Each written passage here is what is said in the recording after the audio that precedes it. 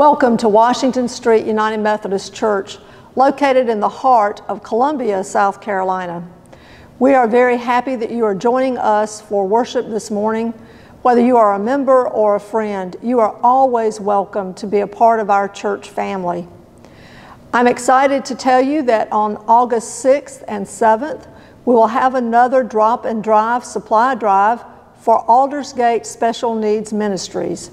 Aldersgate Special Needs Ministries is a part of our South Carolina Annual Conference family in which we support through housing and care developmentally challenged adults throughout South Carolina. We are happy to share in this wonderful ministry, and we will have those supply drive needs listed on our website and in various places on Facebook so that you can participate in this drop and drive on August 6th and August 7th. Thank you for supporting us, not only with this effort, but in all the ways in which you are contributing to the life of our church. We so much appreciate your donations to the soup cellar, to our operating fund, and to all the ways in which we support ministry throughout our annual conference. You can learn more about our ministries and all the ways that you can connect with us through wsmethodist.org. And there you will find that we have Sunday school for all ages, we have activities that are going on, and we're also continuing to have our routine meetings, finance, missions, all of the things that keep us going. And so we invite you to join in and be a part of our church family. If you are worshiping with us and you've set up an altar at home, I invite you now to light the candle as we prepare our hearts for worship. Let us pray together. Holy God, we believe that you are gathering us this day to worship you and to listen for what you would say to us. Enable us to hear you clearly so that our faith might be renewed and we might be made ready to boldly declare our hope in Jesus Christ, in whom and through whom we pray. Amen.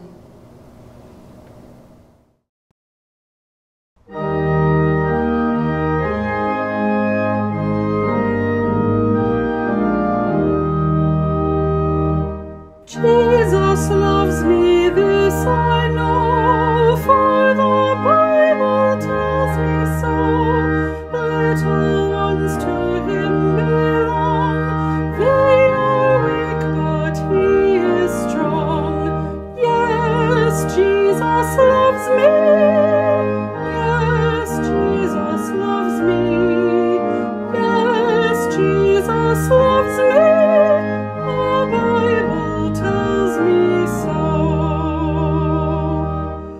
Jesus loves me, this I know, as he loved so long ago, taking children on his knee, saying, let them come to me. Yes, Jesus loves me. Yes, Jesus loves me. Yes, Jesus loves me.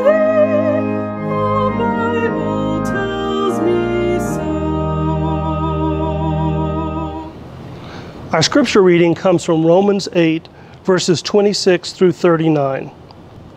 Likewise, the Spirit helps us in our weakness, for we do not know how to pray as we ought to, but that very Spirit intercedes with sighs too deep for words. And God, who searches the heart, knows what is in the mind of the Spirit, because the Spirit intercedes for the saints according to the will of God. We know that all things work together for good, for those who love God, who are called according to his purpose. For those whom he foreknew, he also predestined to become conformed to the image of his Son, in order that he might be the firstborn within a large family. And those whom he predestined, he also called. And those whom he called, he also justified. And those whom he justified, he also glorified. What then are we to say about these things? If God is for us, who can be against us? He who did not withhold his own Son, but gave him up for all of us, will he not with him also be with us in everything else? Who will bring anything against charges against God's elect? It is God who justifies. Who is to condemn? It is Christ Jesus who died, yes, who was raised and who is at the right hand of God, who indeed intercedes for us. Who will separate us from the love of Christ? Will hardship, or distress, or persecution, or famine, or nakedness, or peril, or sword? As it is written, for your sake we are being killed all day long. We are accounted as sheep being slaughtered. No, in all these things we are more than conquerors through him who loved us. For I am convinced that neither death, nor life, nor angels, nor rulers, nor things present, nor things to come, nor powers, nor height, nor depth, nor anything else in all of creation will be able to separate us from the love of God in Jesus Christ. Thanks be to God.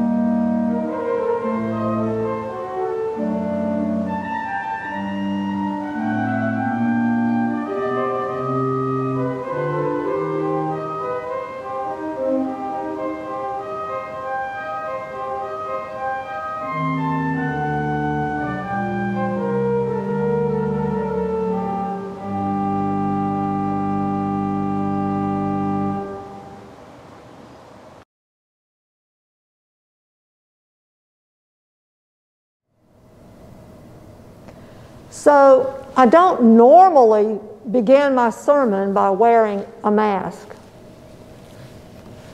But then before COVID-19, wearing a mask was always something I associated with fun, like costume parties at Halloween or Mardi Gras.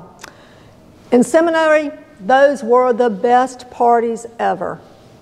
In fact, I danced my first dance with my husband at a Mardi Gras party when I was wearing a poodle skirt, saddle oxfords and ankle socks, and had attached a huge bow in my short curly hair.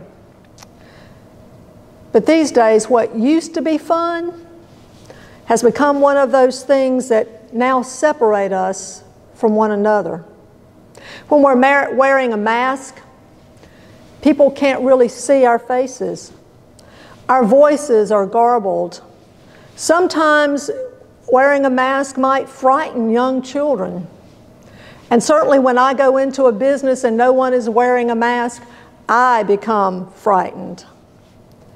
Masks, social distancing, no in-person gatherings.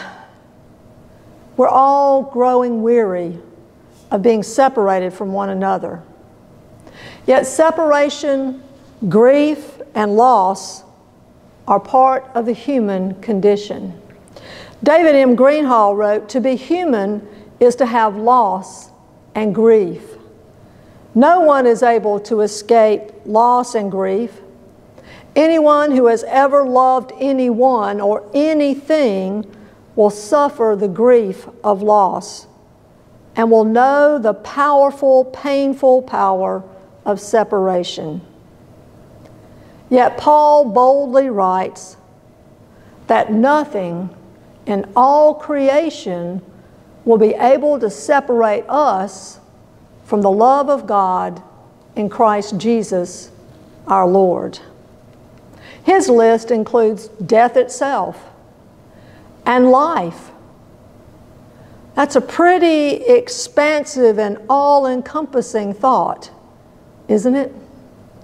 He includes angels and demons, forces for good and for evil, things that are happening right now and things that may yet happen, things that we can think about and name, and things that come to us like nightmares from our sleep that we cannot enunciate in the light of day. He says that nothing in all creation will be able to separate us from the love of Christ Jesus our Lord. And yet, we know that what we feel deep in our hearts, deep in our bones, when we are undergoing hardship or trouble, what we feel when death draws near, when we experience the deep hungering of the soul as well as the body, when we are struggling with fear of the unknown. I complain a lot about missing church, but I know that there are people who are missing paychecks. Our children and our youth don't know what this school year will bring, and their parents are in a quandary about their children's educational needs.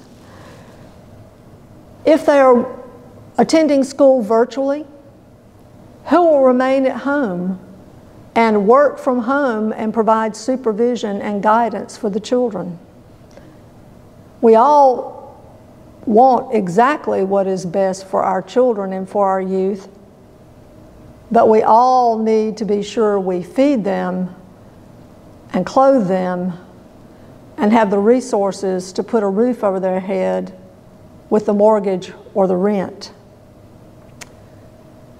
The challenge that Paul faced is the same challenge that we face today. Anxiety is real. Uncertainty is real. Separation is real. grief and loss are real. In Paul's time, many people believed that if you were suffering, if you were ill, if you were experiencing any kind of hardship, or if there was any trouble in your family, that you were being punished, that somehow you had offended God, and that God was permitting bad things to happen to you because you deserved it. My old tomcat used to have a pose that signified his displeasure with his human family. He would walk to the foyer, which was just off our den, and he would turn his back to us, sit erectly, and stare into the future as if to say, I am separating myself from you, and you will have no more of my attention. Many people in Paul's hearing really believed that God did the same thing, that God turned God's back towards them in judgment and in condemnation, that God was in fact punishing them. Sometimes, even today, when we Christians encounter hardship, when we face the anxiety and the uncertainty of our times, when we struggle at the intersections of our lives, we feel as if God is testing us. We don't want to admit it, but somewhere deep inside we kind of wonder if God is giving us a cold shoulder, if God is punishing us, or if God is simply abandoning us to the outcomes of our own choices. In those moments, the greatest risk for Christian believers is not that God will withdraw or forsake us, but that we will withdraw from God, that we will succumb to the false teaching and to this horrendous lie that the God who created us and redeemed us would do us harm. Yes, suffering, fear, anxiety, grief, and loss are real, but they are not the handiwork of the divine. I had the painful ministry of conducting an internment service for a 14-year-old boy. He was living away from his mother. I think it was in Maryland. He had worked hard mowing the lawns for his neighbors. He had saved his birthday money and his Christmas money, and he bought him a brand new pair of designer sneakers. The first day he wore them to school, he was the proudest young man you could imagine. His father said he wore those shoes to school that day, and he came home and he wiped them off with a damp cloth, and he sat them over to the side ready for school the next day. He was so proud. The next day he went to school, went after school to the skateboard park with his friends, and came home so that he could be at home when his father returned from work. When the doorbell rang, he looked out and saw one of his friends, and he opened the door, and he was greeted with a knife. When the police arrested his friend, he told them, "I really wanted those shoes." That was when I came to understand all the forces and faces of evil differently. I went back to the creation story, to that first chapter in Genesis where it talks about how God spoke, and in the speaking, all things came into existence. That God ordered the darkness, the void, and the chaos with God's Word. And then I read that 8th chapter of Romans. Just before this reading, Paul talks about how the whole creation is groaning under the strain of waiting for God's redemption. You see, Paul understands that God has always had a plan to redeem the whole of creation. And as he wrote, he was helping us to see that evil and suffering and those experiences of fear and anxiety, all of those things that are so very, very real to us, are part of that chaos, that part of creation that has not yet come under the redemptive influence of God. That redemption for which we hope and for which we long for. What we call the reign of God. Paul wrote in 8:25, if we hope for what we do not see, we wait for it with patience. Patience. We, all of us, the whole of creation, are in this strange time of waiting for what God has promised. It means that we are living with the realities of separation. We are living with the realities of fear and loss and suffering and grief and evil. Paul instructed the Romans, and he instructs us, that in the midst of this time of waiting, we need to throw away all those false ideologies that suggest that God is punishing us or punishing the world. Paul teaches us with confidence that God is for us. God is with us. God is working in us and through us. Paul outlines in this reading we've shared today that when Jesus died on the cross,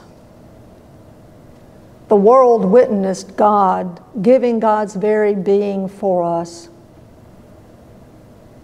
And then he asked, why would the God who went so far to make it right for us turn on us?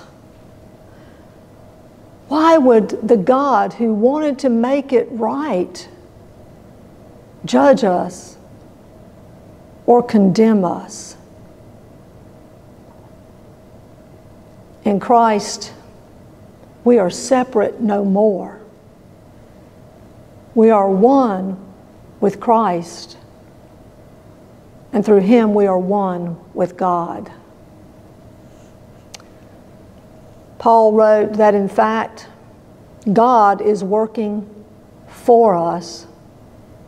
That even now, while we are living in this time of waiting, the risen Christ is interceding on our behalf. And that even now, in those moments when we feel the absolute weakest, when we are so distressed that we do not know what to pray, that the Holy Spirit is working in us and lifting up our prayers to God. Paul reminds us that the three persons of the Godhead are one in loving us and sustaining us. There is never a time Never a time when God separates God's self from us. In fact, in Christ, God declared, we are separate no more. Therefore, Paul can boldly declare, I am convinced that neither death nor life, neither angels nor demons, neither the present nor the future, nor any powers, neither height nor depth nor anything else in all creation will be able to separate us from the love of God that is in Christ Jesus our Lord. God is with us. God is for us. Nothing in all creation will be able to separate us from the love of God in Christ Jesus our Lord. To God be honor and glory and praise. Amen and amen.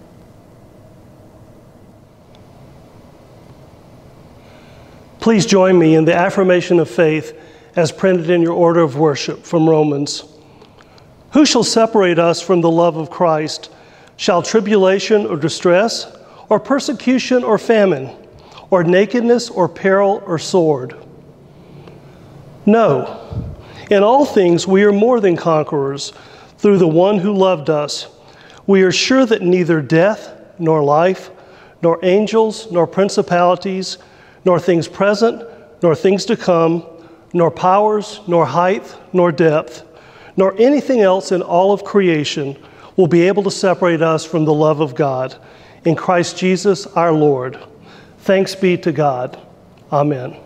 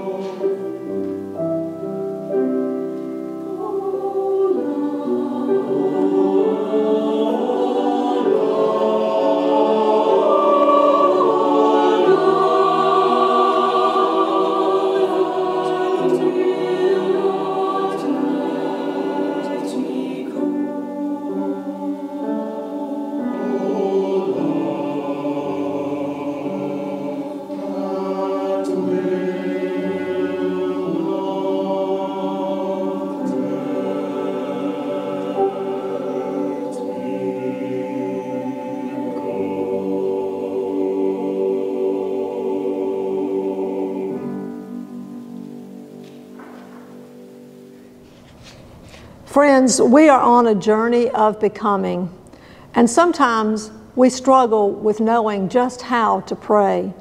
Yet the Spirit helps us in our weakness and intercedes with sighs too deep for words. Therefore, let us offer our prayers, confident that the Spirit prays in us according to God's will. Let us pray. Holy God, you have blessed humanity with understanding and the ability to choose the good. Give to all leaders and people a vision of your world made whole, the wisdom to pursue it, and the will to accomplish it. You have given your world the gift of Jesus to bring us healing and hope. Be with all who suffer hardship, distress, or need, and help us to honor you by serving together as we grow in the mercy and compassion of Christ. You blessed us with the gift of creation, and you call us to uphold its purpose of declaring your holy splendor. Join us now with the Spirit's movement and caring for your world, as together we await our redemption. We give thanks for the gift of hope that never ends, and that we are more than victors through him who loved us. We remember the great communion of saints and give thanks that nothing can separate us from you. Father, Son, and Holy Spirit, hear us now as we pray the prayer that Jesus taught us to pray, saying, Our Father, who art in heaven, hallowed be thy name. Thy kingdom come, thy will be done on earth as it is in heaven. Give us this day our daily bread, and forgive us our trespasses as we forgive those who trespass against us. And lead us not into temptation, but deliver us from evil. For thine is the kingdom and the power and the glory forever. Amen.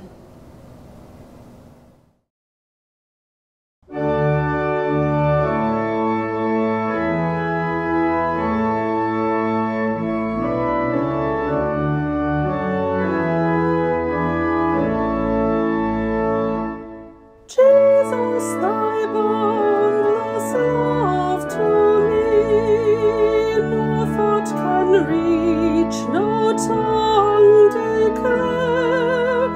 Own it, my thankful heart to thee, and reign without a rival there. Thine holy, thine alone I live, myself to thee entirely give. O love, how gracious is thy way, all fear before thy presence flies, care, anguish, sorrow melt away, where thy healing beams arise. O Jesus, nothing may I see, nothing desire or seek but thee. Wherever you are today, how far apart we are really doesn't matter, because we're one in Christ Jesus. As we go from this time of worship, I want you to go with the confidence and the faith to believe that God is for us.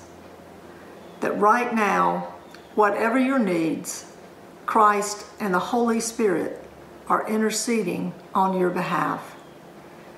With this knowledge, we can go into the world and live boldly for Jesus the Christ, in whose name I send you forth in peace.